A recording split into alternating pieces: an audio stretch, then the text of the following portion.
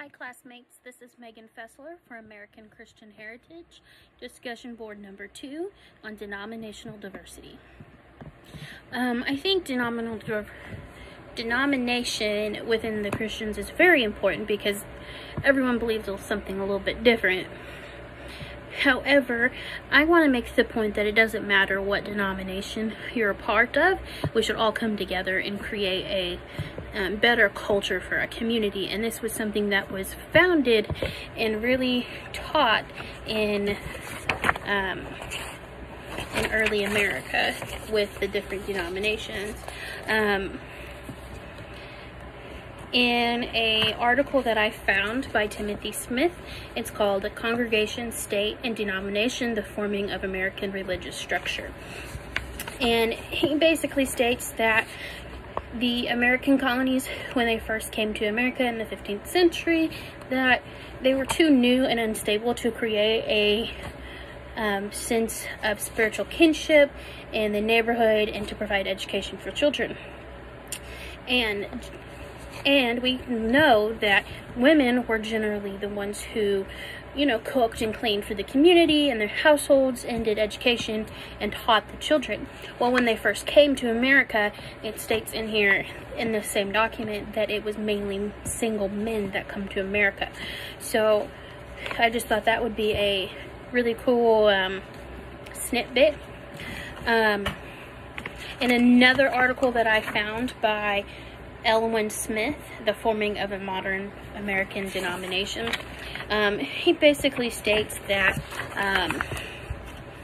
in one part of it that different denominations, the Congregationalists and Presbyterians, they should come together and form voluntary groups for missions and education and publication and moral reform. He also states during the Great Awakening that many new Baptist churches in New England were coming about, and the Baptist missionary across the whole nation was multiplying swiftly, as he says. And even the Methodist denomination generally kept to themselves, was trying to branch out and gain more people in their religion. Just to kind of set who was where in early colonial America, in a book called Ellery's Protest by Stephen Solomon, this chapter that I found this in was How Religious Diversity Changed America.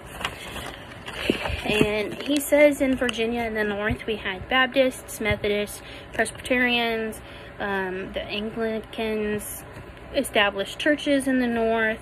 There were some Methodists, and then further south there were Anglican establishments in the Carolinas. They had Huguenots, French Protestants, Baptists, Congregationalists, Presbyterians. There was Moravians, Quakers, German Reformed Protestants, and in Georgia there was Lutherans, Jews, Scottish Presbyterians.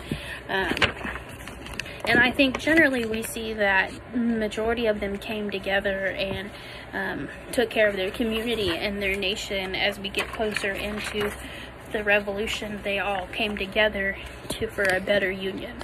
Thank you for listening. Bye.